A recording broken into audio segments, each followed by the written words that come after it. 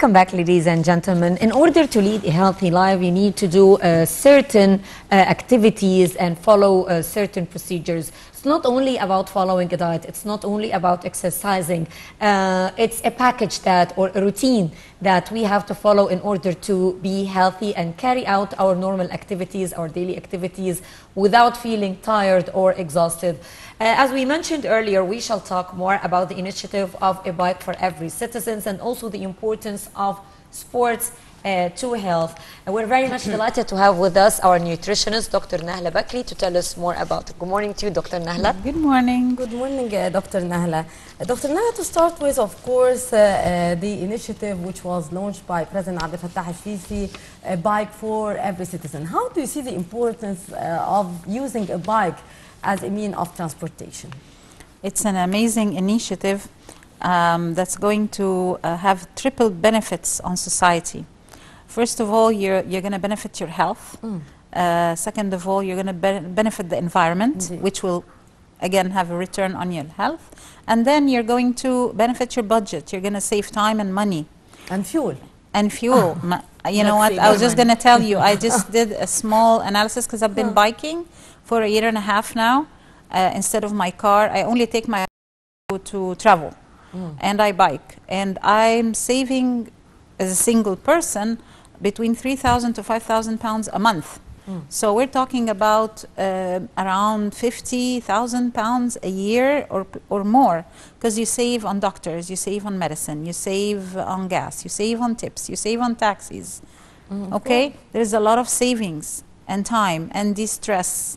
So it's an amazing initiative if people would only know, and we really need a national campaign to educate people about biking and the benefits of cycling. Yes.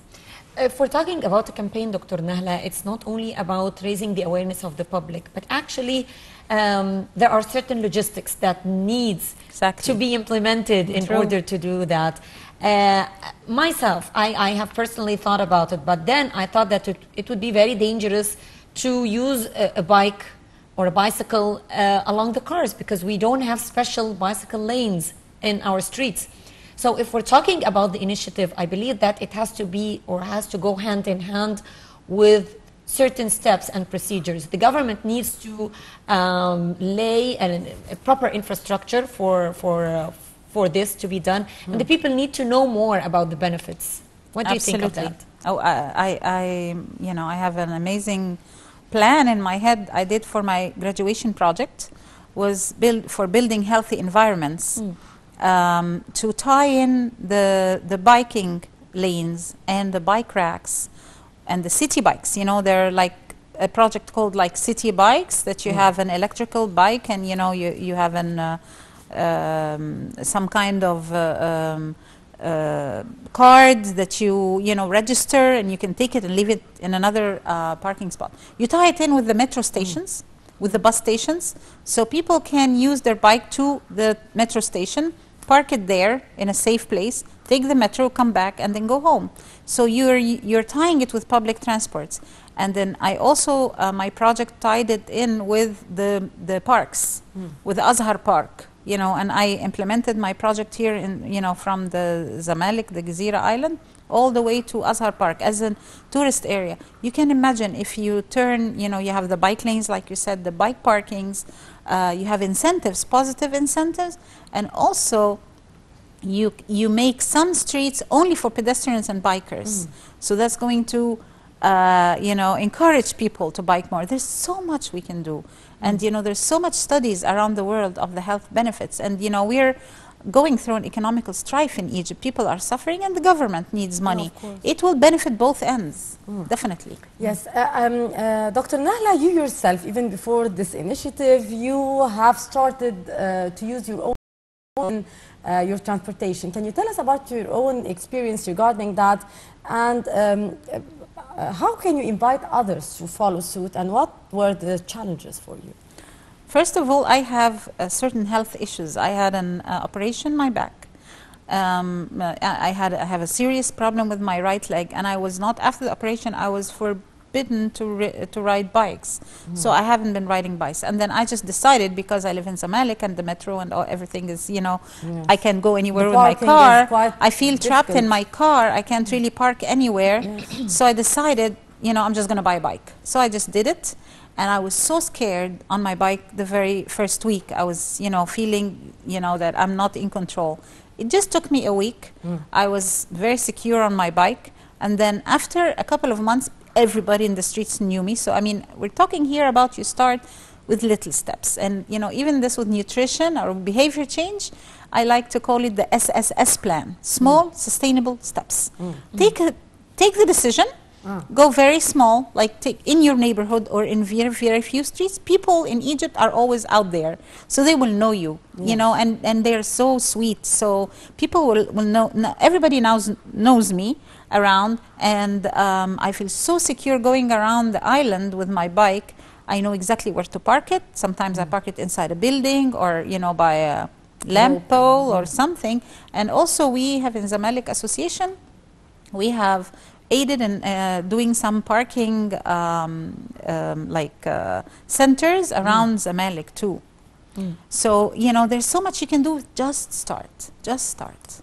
Yes. But do you think that we can take the experience of some countries, some European countries? I recall when I visited Amsterdam, for example, the Netherlands, everyone basically was using the bike. Exactly. Regardless of the age, regardless of the social standard, regardless of the destination. The chief of police goes to the police station with his bike. Everyone was. Everybody, the doctor, the professor, everybody. Even some ministers, they do that.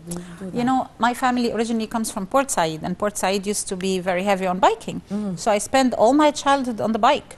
And I was very secure on the bike. So I went to Germany in my teenage years, and my friend told me, let's bike to go to this cafe instead, you know, inside of the woods. And she showed me a very big map, and I had no clue how to read maps. And she said, you see, it's a very small thing, you know, distance.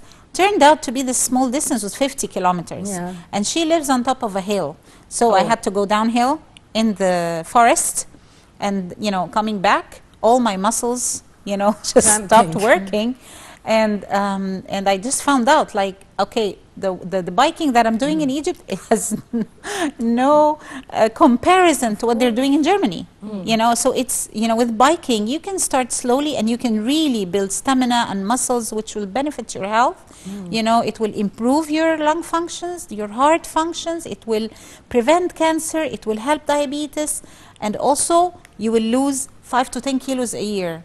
Just maintaining the same diet if you just start biking, 5 to 10 kilos a year.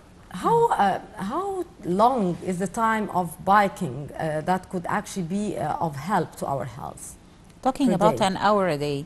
So if somebody commutes half an hour in the morning, half an hour coming back, just an hour a day can do that, you know. And then really you're supposed to exercise 4.5 hours a week, half of which is heavy, you know, vigorous exercise. Not just walking. Yeah, and the other half could be yoga, leisure walking, and so on. So biking is considered a cardiovascular activity, and so, as you know, it could go very leisurely if you're just strolling around, and you can really take it seriously and sweat it out. So it's beautiful. And then, you know, in Cairo, for instance, talking about Cairo and tying it with transports, you have a lot of Nile taxis going around. So if there are bike racks there, you can take the bike to the Nile taxi, go somewhere and come back, take your bike home. Same thing with the metros and the buses. You know, if you can just tie all the transports together, the city will be cleaner, less car emissions, less traffic, less stress. You know, my stress level went so much down when I started biking. You know, and I started noticing beautiful things, beautiful people around, beautiful shops, a lot of things. I do everything on my bike. I even shop. Now I have canvas bags. I have a basket. So I do everything on it. I mean, in the beginning, I said, what am I going to do? Because I'm used to putting everything in the car. Yes, of course. And I you know, carry heavy stuff. But you get used to it and you think of alternatives. And now more and more I see more people and more even adults, not just children or teenagers, adults on their bike. Actually, the idea is gaining momentum, Dr. Nahla, and many young people, I know personally, my cousin, he has been biking for years, and I was surprised to learn from him that so many people young, middle age, even people in their late 40s going with their children and teenage sons and daughters. Yes. On long biking trips. Right. In the very early hours of the morning, they start like 5 Beautiful. a.m. There's or a lot of something. biking communities. There are. Yes. In Egypt, they started becoming well known, Right. expanding the community. They know Yes. each other. And they travel from Cairo to Sokhna, for example. And sometimes they take the bikes Yes. and they go abroad to Europe and they do long distances with the bikes. The sky's the limit. I know. I have a client. She went all the way to Petra from Cairo. She went on her bike That's from a long Cairo to way. Jordan. She's the biker. I actually have to mention, since you said about People Initiative, you know, who started this in my family was my brother. He started biking, I think, 10 years ago. In Egypt? Yes, in Egypt, and he goes everywhere. He goes to, even, he lives in Duki, and he goes to Heliopolis, to Maadi, everywhere. He even takes it all the way to Port Said, and, you know, and he has a bike here, he has a bike there. And just to mention, he was in a very severe car accident in India, and what saved him was the bike. What saved him was his bones. His bone was so dense that although he had multiple fractures, even in the spine, now, alhamdulillah, he's back on his bike and he's perfectly normal. And everybody, you know, said there's no way anybody could survive such a car accident if he wasn't a biker, you know. So there's so much to benefit, you know, from exercise, and especially that mode of transport. Yes. Dr. Nahla, that would bring me to ask about the importance of exercising, not only using the bikes, but also the idea of exercising. How important is it for our health, and how frequent we should be doing that to maintain a healthy lifestyle? As I said, the recommendation is a minimum of 4.5 hours a week, half of which has to be vigorous.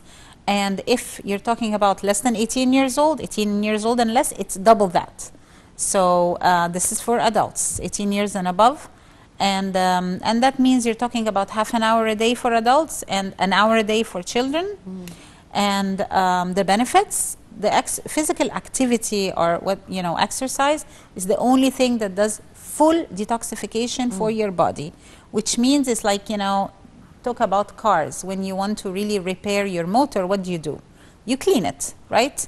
You cannot keep expecting a car to function with, you know, blocked. The system is blocked, right? Yes. So it's the same thing with our bodies. Why don't we even, you know, we are more important than our cars, yes, of course. right? So it's the same concept, that detoxification, it's the most important process that your body does naturally, you know, every day. But I mean, what we bombard our body with, the wrong foods, the wrong, the wrong environment, wrong everything. So really the body doesn't get the benefit of full detoxification. So this is the only way, the physical activity.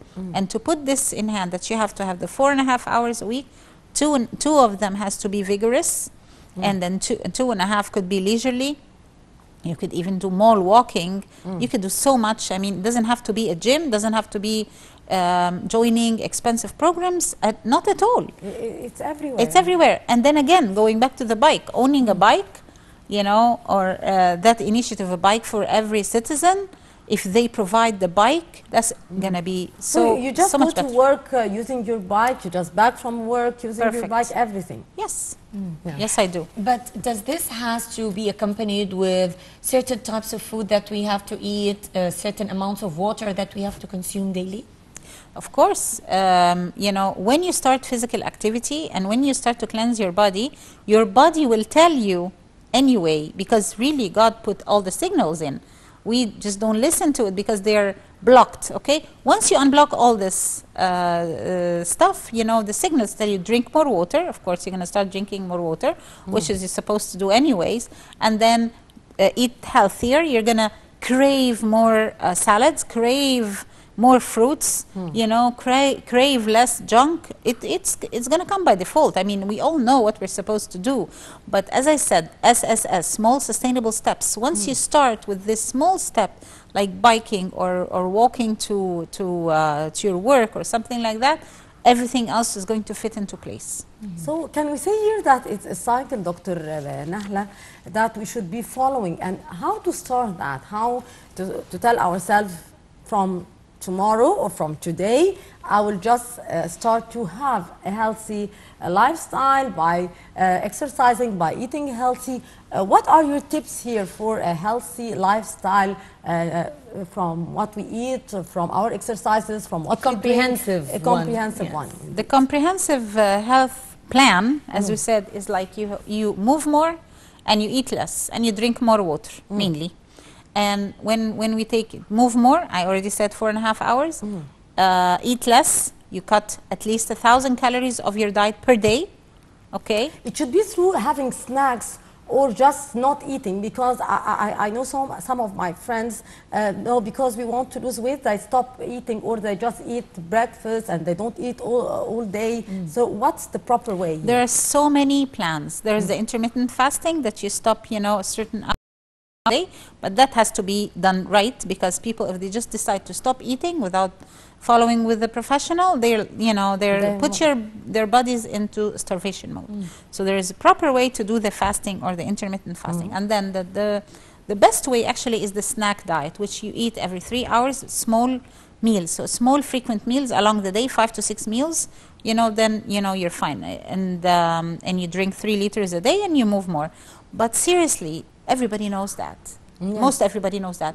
Here, I really want to be practical. I really want to be practical. Yes. If you want to implement, you want to apply this, start with the easiest step to you, okay? Which is usually the easiest step sometimes is drinking more water, okay? Adding more salads to your table.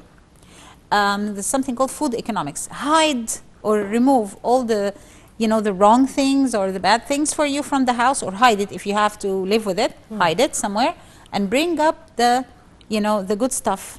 Put a nice platter of fruit and some nuts, always available, so they're handy. Yes, and that would bring me, Dr. Nahla, to ask about fruits, because it was a conversation between us concerning the summer fruits, which Nahla is craving all the time. What are the proper fruit to be eaten and not to gain weight? Because some of the summer fruits are quite maybe heavy in calories, yes, like mangoes. No, all fruits could be heavy in calories if you exceed the limit, and anything you eat in season is actually good for you, because the seasonal fruits, figs, yes, grapes. you know, mangoes, why they come in the summer? Because they're very good to your skin. You can use them as a mask. And when you ingest them, they help you, they hydrate you, and they raise your immunity, and they raise your immunity. So mango seasonal for the summer for a reason, right? But that does not mean we eat 10 kilos of mangoes. We mean just one a day. Just one a day. It's perfect. It's perfect. Okay, so there are recommendations. Grapes, watermelon, they are all absolutely rich in, watermelon is like 90% water anyway. You know, cucumbers, melons, watermelons. Summer. He's asking because yesterday we had this conversation. I was telling her I love summer very much because I love the summer vegetables and the summer fruits in particular more than winter. Winter, it's all about strawberry and oranges. But for me, summer is more rich in fruits. I'm a fruit type of person. I would have so much fun eating fruits like mangoes, grapes, and watermelon. I'll give you the portion so that you put your mind at rest. You need to eat minimum 2 cups of fruit. 2 is this big, okay? 2, 3. In your case, you don't need to lose weight, so you can have 3 cups of fruits, any fruits, any fresh fruits. I love the summer fruits. Okay, but every time you eat fruits, you have to eat with it some kind of breaks for the insulin, and that means either nuts or dairy or yogurt or rayib, with the fruits or with after? it. No, with it. With it, after, before, in the same meal. Like let's say now I'm having a fruit after lunch. That's fine, because I already ate some protein at lunch. But let's say I'm having fruit as a snack. You can't have it alone. That's not going to be good for your body. It's the blood sugar, which will raise the insulin levels, what you don't want. So what you do is, with the fruit, you have some nuts or some dairy, like milk or rayib or yogurt, or some cheese if you like fruits and cheese. This mix. Yes, I used to eat or fruits and peanut butter, grapes. That was and peanut butter, for instance, like this mix. Then you're ensured to have the better absorption. And peanut butter with fruits? yes. Is it okay? Yeah, yeah. It's a protein, yeah. But not a lot, again. 2 Yes, tablespoons max. Yeah. It's all about portion control and the balance, you know, having a balanced diet. Oh. Okay. I have just one more question to you, Dr. Nahla. Is it important to have supplements and vitamins while applying this comprehensive plan we're talking about? No. If you're going to eat 3 cups of vegetables at least a day, and 2 at least cups of fruits a day, that's 5 all in all. 5 colors, I talked about this so many times. Yes, the 5 we colors did. are red, white, green, orange, and purple. These are the colors of fruits and vegetables. Each color represents a certain vitamin mineral. And if you eat that every day, you do not need any supplements at all unless you're deficient and your doctor prescribes it. Actually, having too many supplements is a load on your body. That On your the body, kidney and liver. it has every supplement has something called a filler, you know, to make it into a pill form. So, you know, that filler is a toxin to your body. Yes. So you're not benefiting your body. It's better to eat your vitamins. Yes. Okay. Finally, Dr. Nahla, before wrapping up, we used to hear that it's not healthy to eat fruits or that stuff right after having our meal. It's better to have an interval of 2 hours. Is that correct? Well, no. Yes and no. I don't believe so. You can have a small fruit, you know, but people here in Egypt don't understand the concept of small. So that's why doctors just, you know, just tell them that. Just don't eat it and just wait 2 hours. You know, they just, you know what I mean? But in actuality, if you talk about research, no. You can have the fruit with the meal, no problem. But just before, one after, or 2 pieces yes, of exactly. You know, half a cup of fruits per meal, that's fine. You will get your 2 cups a day. You know, but you just not in one setting. You have a huge bowl of fruits, the kind we see in the movies. You know, sitting with the bowl of fruits and just eating and eating non-stop. No. Yes. Dr. Nahla Bakry, our nutritionist, thank you very much for talking to us today about the initiative of a bicycle for every citizen and applying a comprehensive plan for staying healthy. Thank you very much. Thank you very much, Dr. Nahla. Always a pleasure to have you with us. And a short break, our dear viewers, and after that we'll be back to resume the segments of our show for today, so stay tuned.